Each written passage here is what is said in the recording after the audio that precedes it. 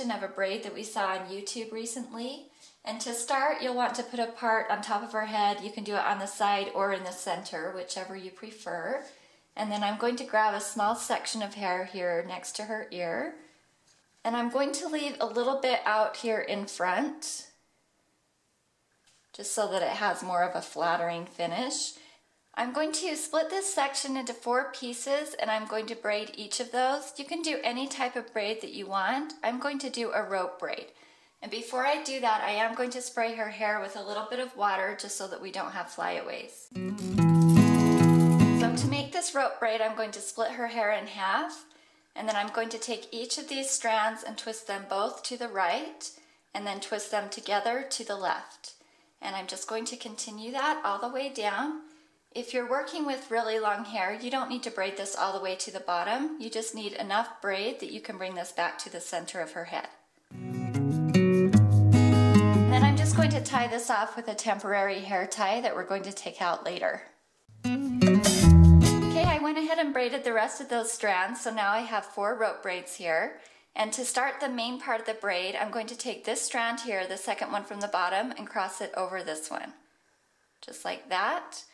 Now I'm going to take the 2 strands on the outside, so this one on the bottom and this one on the top, and I'm going to bring those both into the middle.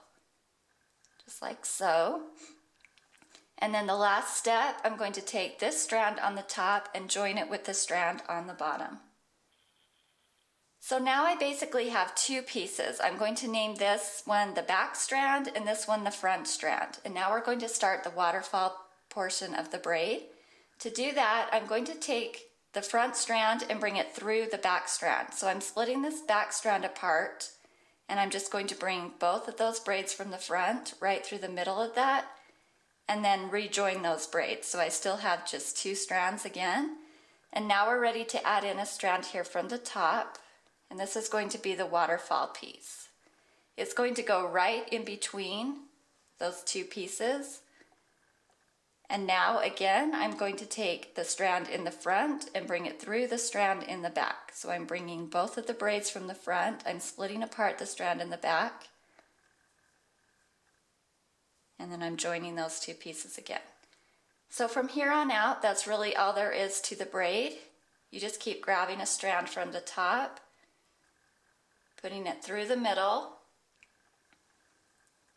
splitting these braids in the back apart and bringing the braids in the front through the middle.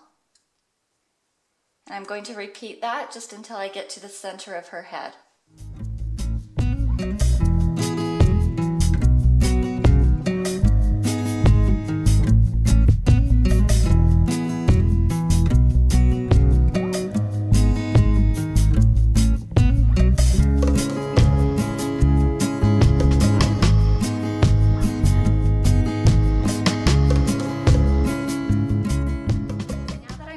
To the center of her head, I'm just going to tie these rope braids off with another temporary elastic while I do the other side. And